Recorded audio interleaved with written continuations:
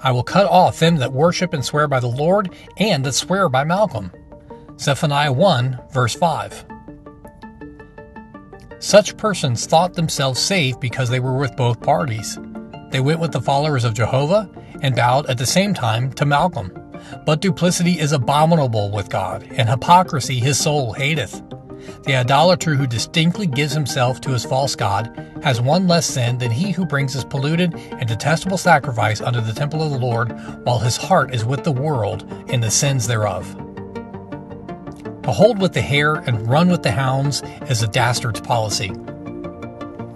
In the common matters of daily life, a double-minded man is despised, but in religion he is loathsome to the last degree. The penalty pronounced in this verse before us is terrible, but is well deserved.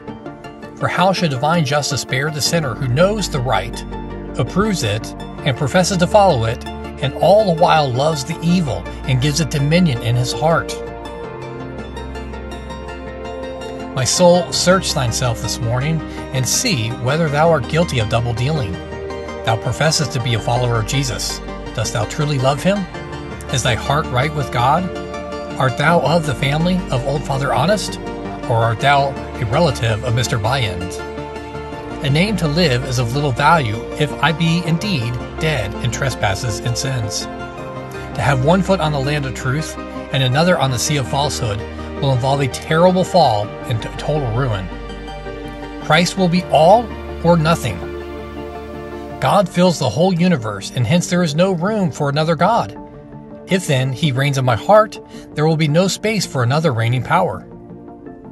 Do I rest alone on Jesus crucified and live alone for him? Is it my desire to do so? Is my heart set upon so doing?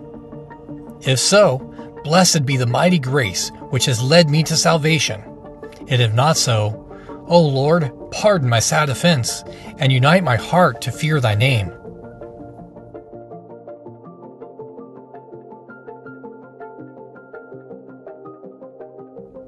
I will cut off them that worship and swear by the Lord, and that swear by Malcham. Zephaniah 1, verse 5.